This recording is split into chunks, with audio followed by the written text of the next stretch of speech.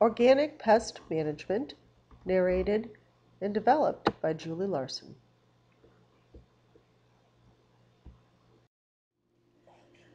As the old saying goes, keep your friends close, but keep your enemies even closer. And very, very true for the pests and the diseases and the weeds that we'll be talking about for this week. So before planting, you want to know what likes the crop that you're going to be planting. Be very familiar with insects that like to eat it, the weeds that have problems with it. Know those potential problems before you even plant your crop. Because for some things, it can be almost overwhelming, the things that like to eat it, or that disease can be a problem. And maybe you want to choose the most resistant crops, particular variety of a crop that you want to grow is resistant to a lot of diseases or resistant to insects. Nothing is resistant to weeds, that's for sure. So you want to be ready before you even put that first crop in the ground.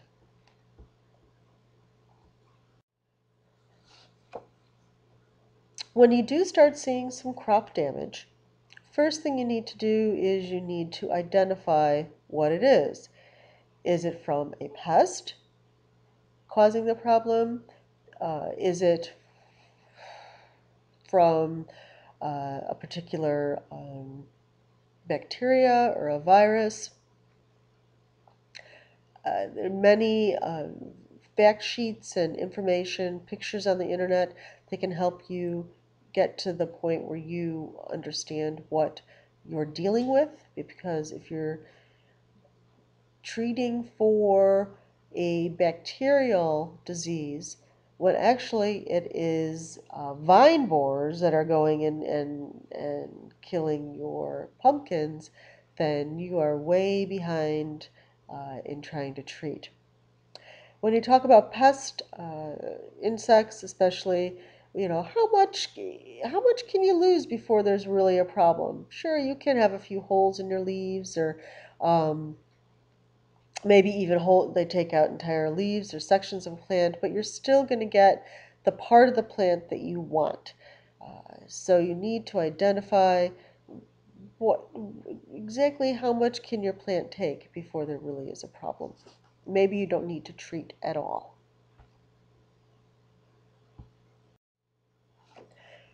What kind of pest is bothering your crop is a really important first part of figuring out uh, how you're going to treat and how you're going to manage for this problem. Mammals do a lot of damage, so maybe rabbits that are eating all your turnip or beet greens off the top, so you won't be able to sell that part. What do you do if you have birds? You've just planted a bunch of young seedlings. Many of the birds like to go in and just are very curious and start pecking off the tops of them. In the case of insects, is it an insect that sucks the nutrients out of the plant? Or is it a biting, eating of the leaves in the case of a caterpillar? So identification is crucial in the first stages.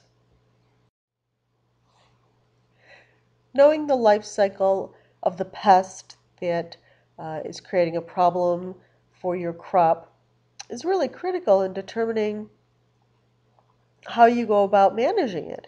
So do they overwinter? Is it important that you clean out and take away all the debris from that plot of land? Or do they migrate? Maybe they don't come here until the middle of June or July because they're migrating up from the south. When do you expect to see them? So if they are, is it something that comes in late August, or is it something that is going to arrive very early in the spring as soon as the soil gets to a certain temperature? And how many life cycles before winter hits? Can be very critical. If you think you're going to have a problem with it in June, you're not going to be ready for the next batch that hatches out in maybe August. So knowing especially what that life cycle is can really help you manage it for the long haul. Three important parts to disease. And I suppose this goes for all disease, but in particular, we're talking about plants. So you have to have a pathogen. So it can be a bacteria, virus, fungal infection, nematodes, or so let's think of one in particular, bacterial wilt, which you will find many times on cucumber plants. So that's your pathogen. You have an environment that's conducive for the carrier or for the what's going to bring that disease. So in this case, cucumber beetle they're the environment that the pathogen likes to live in and gets carried around in. And then the host, which will be the cucumber plant. So the bacterial wilt doesn't do anything to the cucumber beetles. It just stays in the beetle's body, and then when the cucumber beetle goes on the cucumber plant, then it is spreading that bacterial wilt uh, to that cucumber plant. And so those three things together, and you have a disease.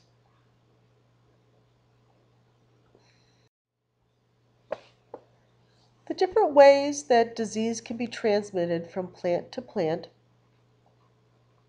or to the plant in the first place is very important to understand to further be able to manage that particular disease. So some diseases are found in the soil, as in the case of the verticillium wilt on tomatoes, kind of creates like looks like they start with some brown spots and some yellow leaves at the bottom, and then it kind of works its way up until the plant is finally just brown and dead.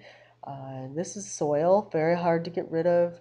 You can rotate the tomatoes to different areas, but this wilt will stay in the soil for many years. So if you start seeing that, you may just not want to plant those tomatoes in that area. Another way that they can be transmitted is through the air, as in the case of fire blight on apples. Just goes from apple tree to apple tree on a moist, windy day. They can also be transmitted through insects, as in the case of the cucumber beetle, which we already talked about.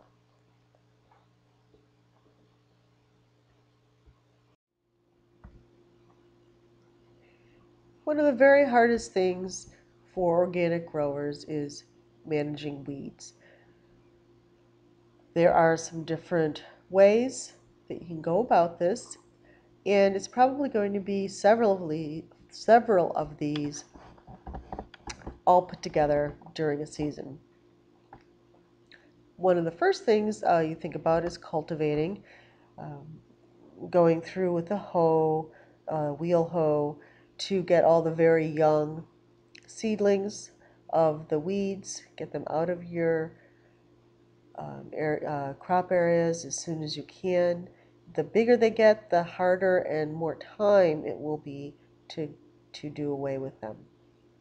Another thing you can do is to plant a cover crop, especially the season right before you're going to plant something.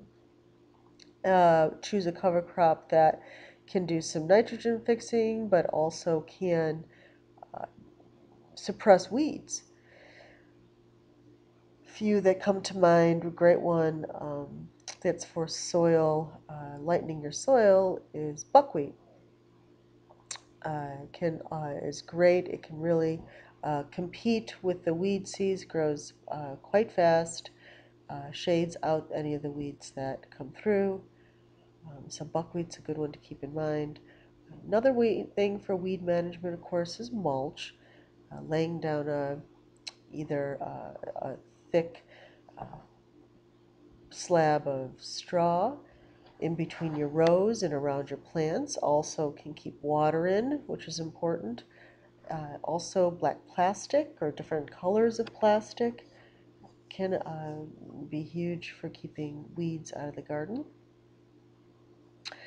Flame throwers, they actually burn with propane. You carry them on your back, go around, and you hit the weeds with a burst of fire.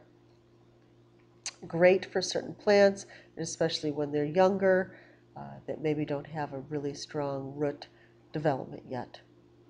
There are some OMRI listed products that you can use. Not that many for weeds. You have to be very careful what you're using. And the main thing to you want to remember is the better you can be at keeping out the weed seeds, the better you'll be better off the next year. So if you can mow, if you have a chance to mow before anything goes to seed, even if you have to dig it out of there, if you have to even to flame the weed seeds so that they're not viable in the soil. Very, very important. You will, over the years, your soil will really, really benefit from these different methods, but also your weed problems will go down quite a bit. You're never going to get rid of all of the weeds. Just keep that in mind.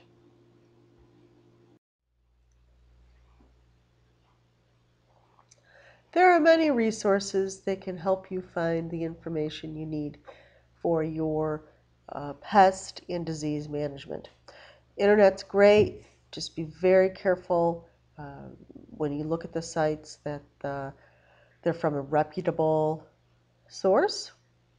Lots of books on organic growing can give you some great methods and techniques that we've discussed. Also, organic farm supply catalogs. Many of them have whole listings of all the different pests, they have pictures of the damage they do, what they look like, and then of course they will also offer you the items that can take care of those problems. Just be sure once again they need to be OMRI listed. And then your local county extension office for some human contact is a great place to, many times you can take either the weed or you can take the insect or even the plant that's having the damage, a leaf, and you can go there and ask them what they think this is, what the problem is, and they have specialists that can help you determine the cause and can be helpful finding you ways to solve the problem. Just again, be sure they understand that you are a certified organic farmer because that will make a big difference, of course, in how which direction they send you for help. So don't get discouraged. It can be a real challenge, all these different problems out there, but you just have to be on top of things, get the information you need, and don't wait until it's a really big problem. First thing you see that insect, you have to jump right on it and take care of it because there'll be many more coming along. The weeds are the same thing. Don't wait a week. Get in there and really take care of those problems before it is too overwhelming to do. But if you take it one day at a time and really just stay on top of it, you'll be well paid for your efforts.